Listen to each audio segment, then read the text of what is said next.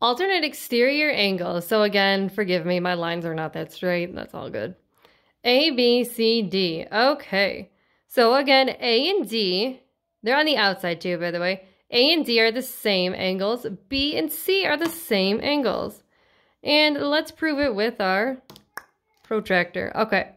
So here we go again. This one, A, is about 130 degrees. Therefore, we can determine that D is going to be the same, about 130 degrees. And there you have it. They are. Look at that. So that means B, let's measure out B,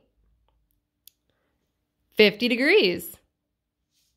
So C is going to be about the same. And there you have it. They are the same.